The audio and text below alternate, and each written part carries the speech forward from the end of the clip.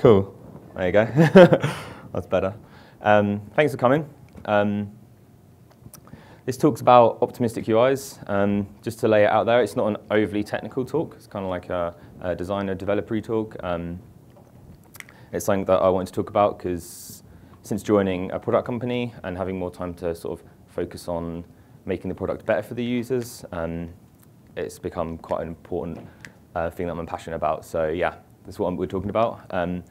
My name's Joe. I'm an Android engineer at a company called Buffer. We're a remote company. If you want to know more about us, you can find us at buffer.com. And that's my Twitter handle down there. I've just tweeted out the slides, so if you want to follow along on your laptop or anything, then feel free to do so. They should be at the top of my feed. So yeah, just to lay some foundations of what we are going to be looking at, because I know there are other talks on now, so just like to let you guys know. We're going to begin by looking at what pessimistic and optimistic UIs are, and how pessimism and optimism sort of applies to user interfaces in our applications.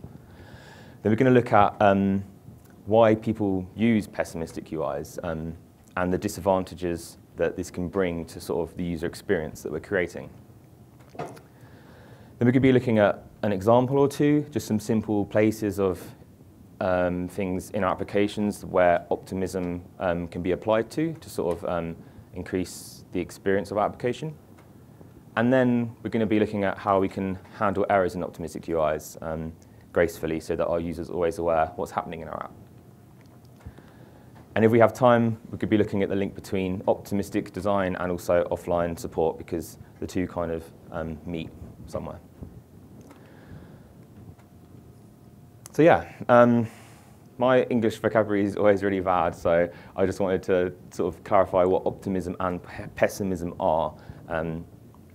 So optimism is like positive thinking, so sort of going to a situation with the attitude that everything's going to be a-okay and everything's going to go as planned. So like before this talk, I'd be like, hey, I'm really pumped for this.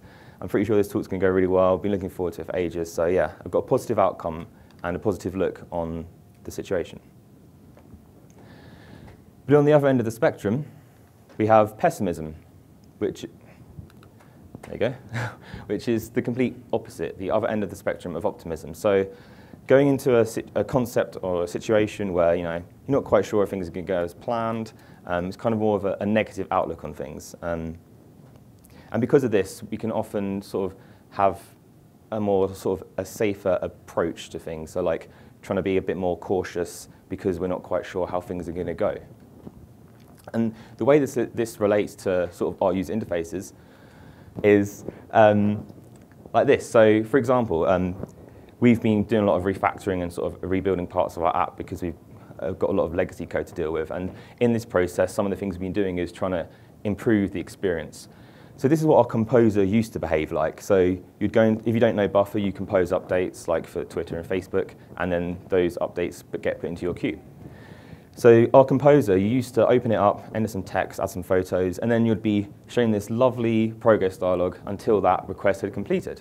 And obviously, if you're not on a fast network, this isn't a great experience because you could be waiting 20 seconds, 30 seconds, or maybe even only like 5–10 seconds. But if you all add that up over time of the usage of your app, that's quite, it all adds up and it's not a great experience.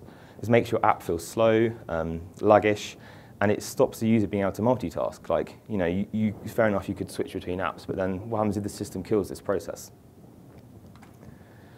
So on the other hand, we have optimistic UIs. So this is where we completely remove that stage of waiting and that whole uncertainty of like, oh, I'm blocking you because I'm not quite sure if this thing's going to finish or complete, so we're going to stay on the safe side of things.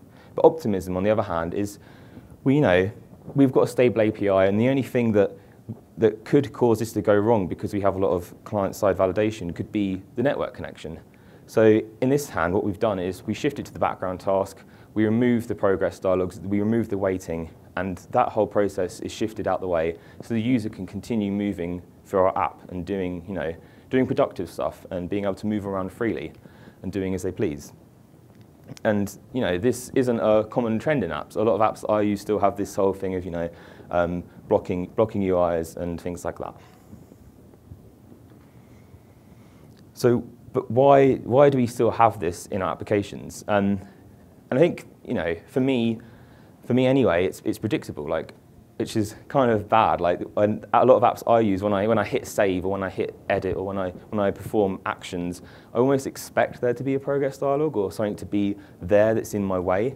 And it's because of that as well. Like, for developers as well, I think it's a default. Like, oh, I'm going to perform some sort of network request or some operation, so I should show a progress dialog. It's a safe option, and it's something that we're used to doing, and I'm guilty of doing it quite often in time. It's error-proof. It makes it easy for us to handle errors because the user's still within the context of where they've sort of carried out that task. It's easy for us to handle errors. Like, if you're composing an update and it goes wrong, you're still within that screen, and you can handle the error a lot easier than if the user's moved away from that. And finally, it's easier to implement. Like, it makes our lives easier as developers, so why aren't we going to do it? Like, we haven't got to faff around with handling errors outside of the screen or the context where the user previously was. So the issues with this, like the obvious one that we've already looked at, is the user has to wait. It removes the ability to multitask. And it makes your app feel slow. Like, you can't, like I said, if you add up the amount of things that you could do, like, I could compose an update, I can move around the app, I can reorder things and manage my social media schedule in the whole time that progress dialog is still there in the previous situation. And secondly, it makes your app feel like it's slow. And not only is that bad for your the application in hand, but if I use an app and the app's pretty shoddy, I'm not going to then recommend the other businesses' services to my friends. Like, if your app's crappy, then what's to say your iOS app or your web services are also in that nature as well. So it can have an effect as whole on your sort of the other business products that you have. And why does this happen? So why do we even have to think about these situations where things might take time? So I was trying to look up some interesting facts to do with this, and I can only find one, and I thought it was pretty interesting. But so I found this white paper called "The Response Time Between Man and Computer Interactions." So I had to look because I couldn't remember the guy's name, but it was written by someone called Robert Miller, and it was written over 50 years ago. And this white paper stated that the time between our finger sort of depressing from a button press, this was originally written for keyboards and typewriters, but the same rule applies, is 100 milliseconds.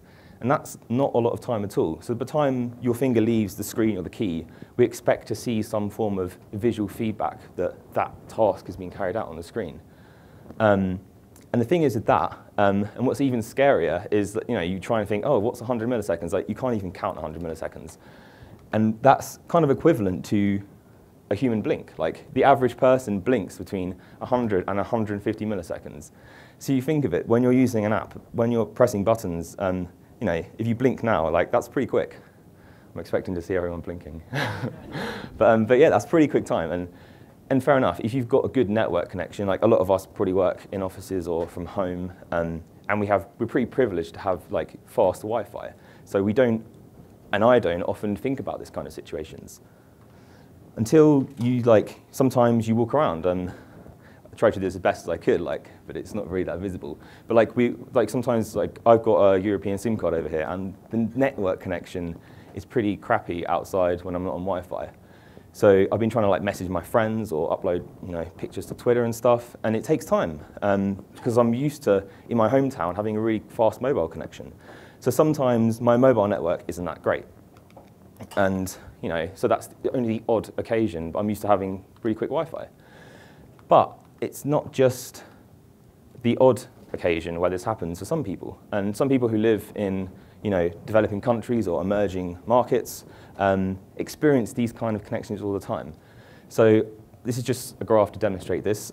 So this blue one, these blue and purple ones are the ones to look at. So the purple is HSPA, which is 3G connection. And then you have Edge, which is, I think, 2.5G it's called. But I haven't had one of these connections for ages in my hometown. But from what I remember, they're pretty slow. And the thing is, if you look at this, in this year, in these kind of countries like Middle East and Africa, Asia Pacific, Latin America, like so many percentage of these connected devices have these kinds of connections. And even in years to come, like still, like in the Middle East, like in 2022, it's only predicted that between 60 and 70% of people will still be on these slow connections. And I know there's a lot of talk of offline app design and creating apps that work offline, and I strongly believe in that. But with Buffer, we've been, because of like the legacy code, and we have really small resource, and it's been hard for us to jump into that straight away. So we've been trying to work at ways to make our app quicker or appear quicker, and creating a better experience until we reach that kind of stage. And the last point here is the failure to think. So as I said before, when we used to work for an agency, like we had like, obviously this isn't the same for all agencies, but we had deadlines, and whenever I was handed designs for an application, so I'm not slating anyone here because they're probably going to watch this, but I was never handed designs for like loading screens or progress states. I was handed like these really like nice looking content lists and article screens, but never the steps between those. And I think this is often a stage which is sort of forgotten about between when you're designing apps. And obviously as developers, we get handed designs and we just build it, and then we don't think about that bit either, or at least I never did. And some people who I've spoken about this to, like, isn't that just cheating though? Aren't you just lying to your users? And no, because it's about how you convey it. Like, if something goes wrong, you let them know. And if you are carrying out a network request, then they need to know that something is happening. Like, you can't just shift it to the background and not be aware, because they might switch on airplane mode or something without knowing it. So the user needs to know that something is happening in your app to do with syncing or something. So yeah, this is where I wanted to look at just one or two little examples of where we've been doing this. And these are just things like I said, we've been doing to shift towards, like we're working towards offline design, and these are just a few ways that we're shifting towards that. And these aren't necessarily, maybe might not be the best way to do it, or the ways that are the right ways to do it, but these are ways that we found have worked for us. So yeah, we saw this screen before. I couldn't think of a more technical term for a situation where you open an activity and it closes when a network request is complete, so I called it finishing activities. That's the best I could come up with. So yeah, we saw this screen before where we compose an update, we buffer it, and that screen is finished when the network request completes. So the flow kind of looks something like this. Something like that. So we perform an action, and we block the user with a progress dialog, and then we wait for that to complete. And when that completes, we handle the response. And if that's successful, we close the activity. Otherwise, we handle the error. Pretty straightforward. And it's pretty obvious that these two things here are the bits that are the pessimistic approach to that flow. And what we essentially just need to do is just remove those two and have something that's more like this. So we perform an action, we get rid of the activity. If it's successful, we can either refresh the updates, or we can do cool stuff and add it at that point of time when the activity is closed. Or if it fails, we can let the user know that something's gone wrong. So the first point here was the progress dialogues. Those little things, and I'm sure everyone's seen a progress dialog. They're everywhere, they're really common, and they're blocking and incredibly annoying. But we have good news, if you didn't know already. As of Android O, they're deprecated. So, the recommendation instead is to use things like inline progress bars. That's what it says in the documentation, but I think that can be taken in any other way, sort of like portraying that something is taking place by some form of icon or whatever. But yeah, so obviously deprecation isn't stopping you from using them, but it's not recommended to. So yeah, they've been in there since API level 1, so now they're gone. And yeah, so if you do try to use them, you'll see this lovely strike-through line through the progress dialog class. And again, it's not stopping you, but I hope you remember me when you see that if you ever try to use them. So there's no excuse. Yeah, so that's the removal of the progress dialog, and that's just a case of deleting those lines from your code, so that's nothing complicated. So the main thing here is shifting that operation to some form of a background task so that we can close that activity and be gone with it. And the reason we have to do something like this is because we're losing, once that activity's shut, that's it, the life cycle's gone. So we can't perform the operation inside that activity any longer. And this is why I wanted to use that as an example. So yeah, what happens here is we buffer an update, and then we kick off a service. So this is the flow we began with. Start a service at the same time that we're finishing that activity. And then when that activity finishes, we can do stuff like we can refresh the updates or add that update that was created to our content list. And then when that service finishes, we can handle the result. And if it fails, we can show the user, but we'll look more at that later. So one of the easy things we can do is use a service. So we can use the intent service class. Like if you haven't used that before, you're not familiar with it. It's just part of the Android framework that allows you to perform asynchronous work sort of off of the main thread. And we can pass it an intent. And that intent can contain some form of data that we want to carry out an operation from. So in our case, we have an update object.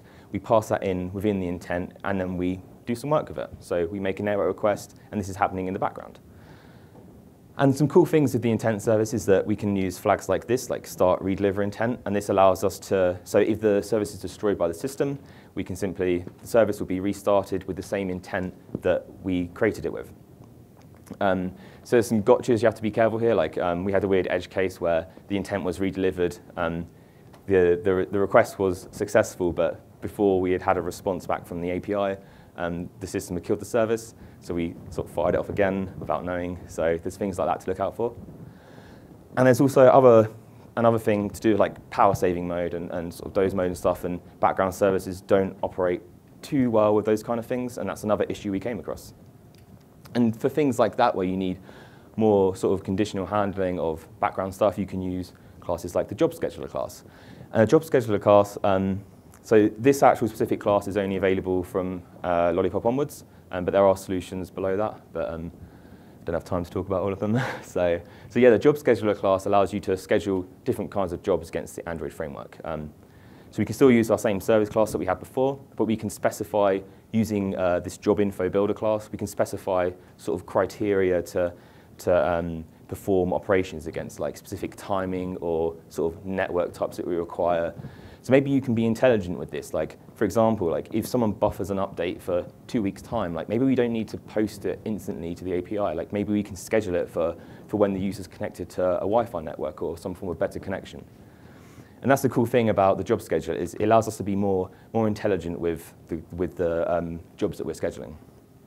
So, for example, we can batch jobs together. So if we're, say the user's performing, you're on a settings screen and you're performing loads of different changes to your settings, you can batch these jobs into batches of operations, and the job scheduler can send them all out at the same time, which allows you to reduce power consumption in your apps. And like I said, a task may not need to go out straight away. Like you may not need to send some post that's been buffered to the API straight away. So you can wait until the time is more appropriate. Yeah, and you can wait on specific conditions. And you can also repeat tasks if you need to. So if you have stuff like syncing that needs to happen between sort of your database or API and other things, you can repeat those tasks as necessary. So the next point of this is, so we've scheduled our task, we've hit off a service, and this is happening in the background. So, and that activity closes, and the user goes back to the screen. So this is the point where, hey, you could just wait till that's finished and refresh your updates. But then that feels a bit janky because the user's sort of interrupted from their flow. And what you can do here is you can pass data back from your activities, or from within the service, you can update your database or adapter with the content that was created in that class. So here, what we started doing to have this done was, when we buffered an update, we instantly updated the database that we had. So we never actually, in our app, we never actually had a database until this point of time, which made work incredibly hard. But so now we have a database. We can, when an update's buffered, we can add it to our database at the point that we hit that request off. And the cool thing is that when we're doing, because we're doing it at this point of time, when as soon as we hit buffer and before that update is completed, we can update our UI with that content. So we've added that content to our UI before that request has finished. And that's being optimistic, because we're pretty sure that this is going to be successful, and we've added this to our content queue. So if you're using things like RxJava, you can use like start with requests. So say when you hit off the service to create the update, you can use the start with clause to say, hey, I'm going to insert this update into my database when this service kicks off. And then you can do intelligent stuff with the on error. Like you can handle that error case specifically. Maybe you don't want to delete it from the database, but maybe you can add a flag into that database to let the user know that that update has failed. And even better, if you're using things like SQL Bright, you can observe changes to those updates from your presenter or your activity or wherever you're doing that. So this allows us to be really reactive with the things we're doing. So we don't even have to pass data back to our activities because we're doing all this stuff from our services. And our presenter's already listening for those changes to the database. And then we can use intelligent things like the recycle if you swap method. So we could be more efficient. So if we're updating our database and we don't want to change the whole data that's there, we can just swap the classes out as need be. And in an ideal world, I'm not going to talk too much about this because there's been some talks on offline app design already, which are probably a lot better at explaining it than I could be. But we'd have, this is essentially what we're working towards, is having this database that reflects our most up-to-date content in our application, and then we can use like sync adapters and stuff to sync this with our server. And this allows you to be a lot more flexible and a lot more optimistic in what you're doing. But obviously that's a lot more work, and the steps before this allow you to be more optimistic in the actions that you're doing. And if you are doing things like this, then it's important to, like I said, reflect the state. The user needs to know what state the content is in. You don't want to lie to the user, or you don't want to sort of be too wishful thinking. And there's already great examples of apps that do this. Like for example, Trello is a great one. If you reorder cards and you're offline, you get a nice little sync icon there to let you know that that card hasn't quite finished updating with the server yet. And here with Facebook and Instagram, this is like optimistic in action. Like if you hit like, if you hit heart, if you hit any of the like buttons, like I'm offline, but this has been recorded, and obviously that state is there, and I can see that that's happened. So the user knows, like I'm not blocking them. The user knows that that action has been taken place. So if you do encounter errors, like when you are trying to be optimistic, like I said, the user needs to know that something has failed. So in the case of like simple things like content queues and stuff, we simply just show a failed message on the card. Like if the user tries to buffer an update and that service fails or something doesn't quite go as planned, one of the things we do is we make sure the card is marked as failed. You can do things such as showing like error dialogues, but that kind of goes against the whole point of this talk.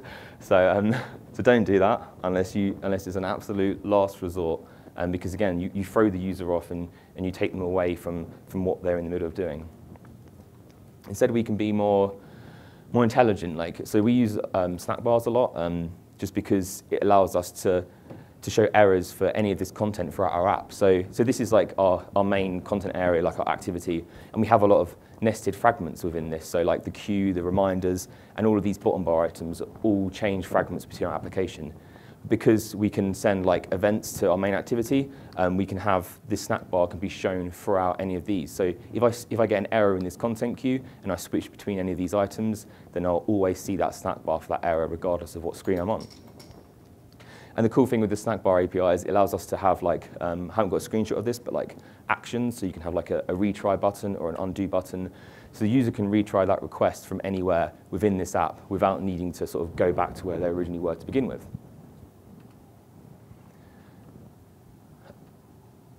So notifications are an obvious one.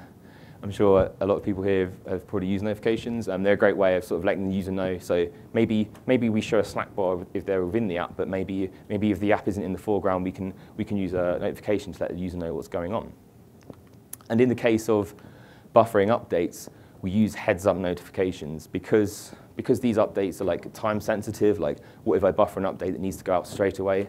Then heads-up notifications allows us to sort of get the attention of the user that, like, because it's time critical and they need to know that that update hasn't quite gone through. Obviously, it is kind of distracting, but it doesn't stop they can still carry on using and just wait for it to disappear. And the final one is notification badges. So that, again, this is only available as of Android O, and this is something I've been looking forward to. I really like these notification badges. But as of Android O, you have to group your notifications into what are called notification channels. So maybe you have a channel for error messages. And if you utilize notification badges, they can be used to sort of let the user know that there has been an error that's taken place from outside of your app without needing to pester them with sort of popping up notifications and stuff. And the cool thing about these is, like, my mum has an Android phone, and she never clears her notification bar. Like, she'd be like, oh, my phone's broken. And I go to have a look, and there's like streams of notifications. So like, she's someone who wouldn't see that. She wouldn't see this notification at the top. So in her case, she'd see the notification badge, and she'd know that the app has something that needs to be interacted with. So, like I said, just for the last few parts, I just want to look at how optimistic and offline sort of do tie in together in terms of design. So we have this error state in our app, which is like really bad. And as much as I like the design, I really hate seeing that screen. So if you open the app, you don't have a network connection, or you try and refresh content, then it will error because, like I said, we don't support offline yet. But like I said, if you have that database in place and you are caching your content, then there's no need for this. There's no need for this error state because there's content already in your app that you can display to the user. And also the same goes for progress bars, like loading state. Like these loading bars are a pessimistic design because, you know, we're not showing anything to the user, and we're kind of like, oh, obviously it's loading content, but we're kind of like, it's us saying, hey, I'm not quite sure this content's going to come back, so here you go, here's this progress bar. But if we have content cached, we can be more optimistic. We can show them cached content, and then again use things like the cycle view swap method to update the content when stuff comes back. And again, if that fails, you need to let the user know. So yeah, to conclude, design for optimism, you know, you make use of what we have in the Android framework, like services and stuff and other things. Like I said, there's loads of places that you can apply this to, and this is only sort of one example. I just wanted to keep it simple, but you know, I hope for the best, and don't block the user in what they're doing. So yeah, don't use progress bars, don't use blocking components, and take an approach that allows the user to move more freely around your app.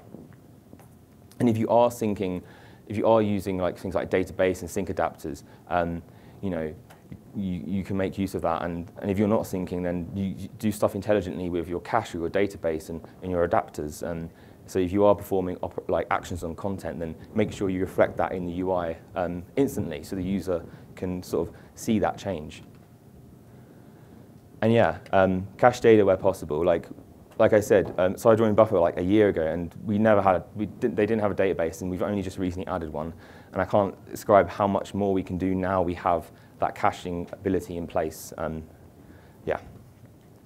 So thank you. I know it's kind of short, but wasn't too much to talk about. I hope, you know, I planted some seeds or something to think about when you're sort of building and sort of looking at designing apps. Does anyone have any questions at all? Or not? Cool. Sounds good. Thank you.